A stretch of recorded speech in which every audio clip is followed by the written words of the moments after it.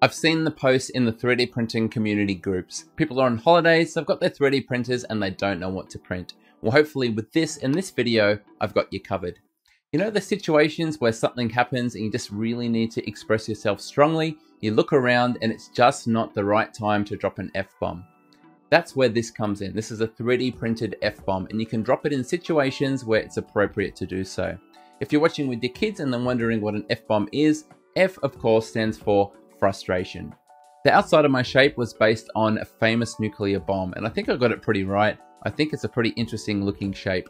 Can I please stress that I don't intend this video to be an endorsement of violence or bombing or anything like that. Please just treat it as light-hearted holiday fun.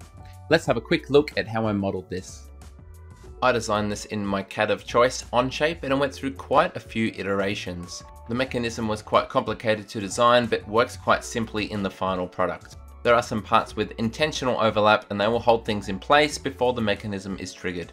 There's a Thingiverse link in the description and all of the STLs have been orientated to print without support. If you're really keen, you can try and print the whole lot in a single plate on most printers.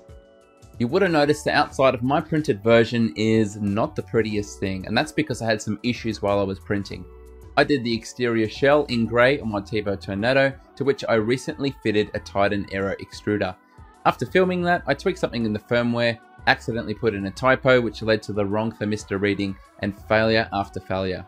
Eventually I got the parts done, but not after wasting a lot of time and plastic. Now with anything that's 3D printed and intended to be dropped on the ground, breakages are going to be a very real thing. To alleviate this, if you have a 3D pen, I recommend running a seam down the inside of the shells, and that will give them a lot more strength. Failing that, I've got some printable support parts that you can glue into place that should achieve the same thing. Now that we've got our parts printed, it's time to look at how to assemble. You're going to need some extra hardware, and that's 12 M3x8 screws, 5 M3x16 or 20 screws, a bunch of small rubber bands, and an Allen key. After this, we can take our nose, upper and lower pieces, put the nose against the 45-degree surface, and then insert the upper piece with one of our longer M3 screws to secure it in place. You're cutting a thread as you go, so you might need to hold it with pliers as you get it tightened the whole way. It should slide back and forth freely from this point. Now to install the rubber bands. These are loom bands generously donated by my daughter. I wrapped them once around on themselves to increase the tension, and then you simply got to feed it over the two pieces and drop it into the little channel. As I rotate it around, it should be pretty clear where it's going to sit.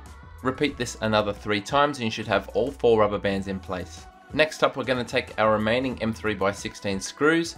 We're going to screw them in a circular array so only the first part of the screw is in the plastic. After this, we take our connector piece and we gently put it underneath the rubber band to hook it around, and then we move it down into position, line up the 2 holes and do up the screw the rest of the way. At this point you should be able to see how the mechanism functions, and when you got all 4 in place you'll be able to do a test launch.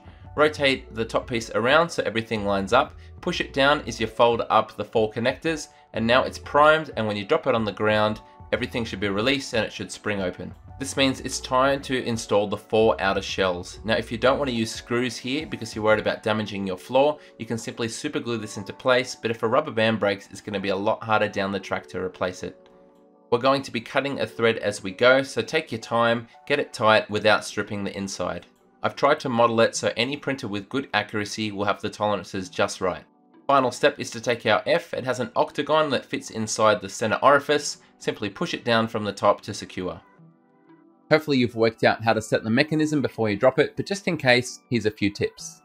As you fold up the exterior quarters, you want to be pushing down on the top of the F. There should be clearance through the upper hole to push down with your finger, and a satisfying click will mean that everything is in position. Now you can enjoy the novelty of dropping a 3D printed F-bomb. That's it, short and sweet. Hopefully you can print this and get some enjoyment out of it.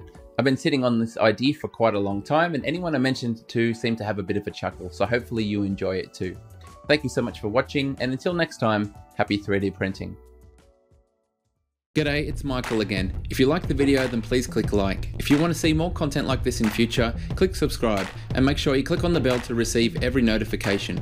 If you really want to support the channel and see exclusive content, become a patron. Visit my Patreon page. See you next time.